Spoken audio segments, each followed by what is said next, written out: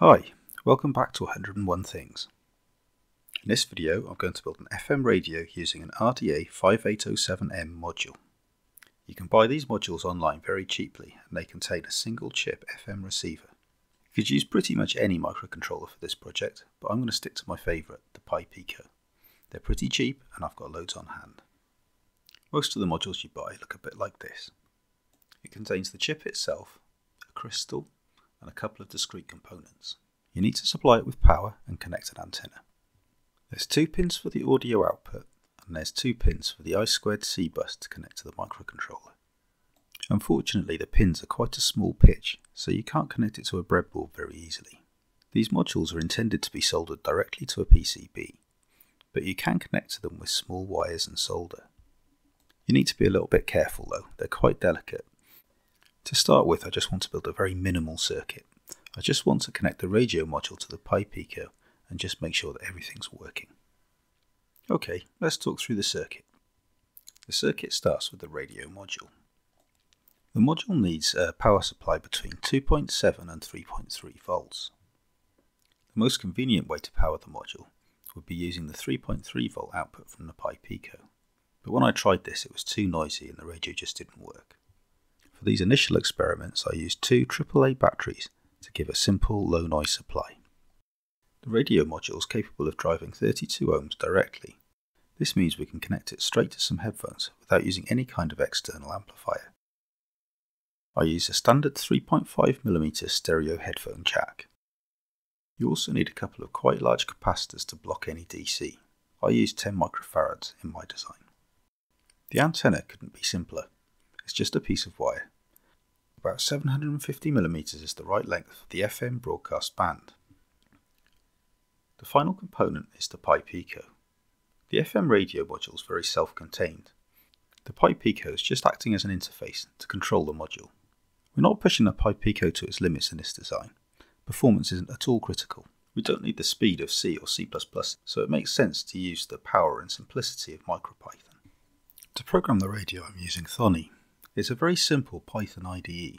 It's a very easy way to program the Pi-Pico or other devices using MicroPython. I've added some more details about how to get Thonny and how to install it in the documentation. Once you've installed Thonny, it only takes a couple more clicks to install MicroPython. I've written a simple library to control the FM module in MicroPython. I've also written a simple application that uses the USB serial port to control the module.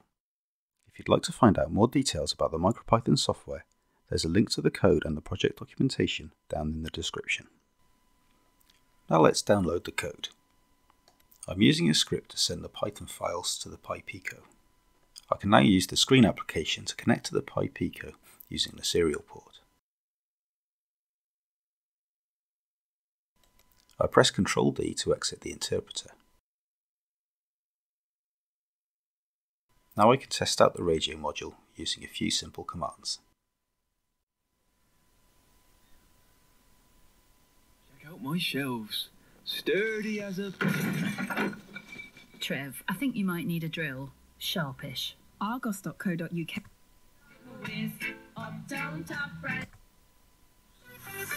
The King has been urged by a member of the public to keep going strong as he greeted well-wishers after attending the Easter Sunday service at Windsor. So now we've connected the radio module to the Pi-Pico. We've got some MicroPython code to interface with it and it's working nicely. Now let's try building a standalone radio. There's lots of room for experimentation here. You could build a retro-style radio or perhaps integrate an FM radio into another project. I'm going to go for a pocket-sized radio that runs on batteries. I'm going to modify some PCBs that I use in other projects to add a small OLED display and some buttons to the Pi-Pico. I'm also going to add a stereo audio amplifier based on a TPA2012 IC. It's a Class D amplifier that can output 2 watts per channel.